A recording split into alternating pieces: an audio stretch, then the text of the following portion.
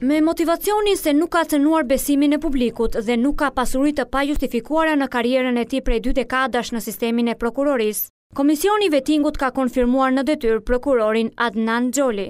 Subjekti i vlerësimit me veprimet apo mosveprimet e tij nuk ka cënuar besimin e publikut, si dhe ka arritur një nivel të besueshëm për sa i përket kriterit të pasurisë.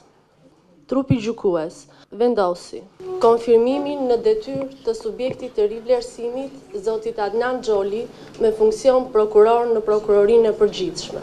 Pak para nisjes së seancës për shpalljen e vendimit nuk munguan as momentet e heshtjes, ku u shty për 5 minuta, pasi sistemi i përkthimit për përfaqësuesit ndërkombëtar u prish. Xholi u përfaqësuar pranë vettingut pa praninë e një avokati, ndërsa nga hetimi rezultoi se ai nuk ishte shkelje ligjore, përfshirë edhe raportin e drejtorisë së informacionit të klasifikuar.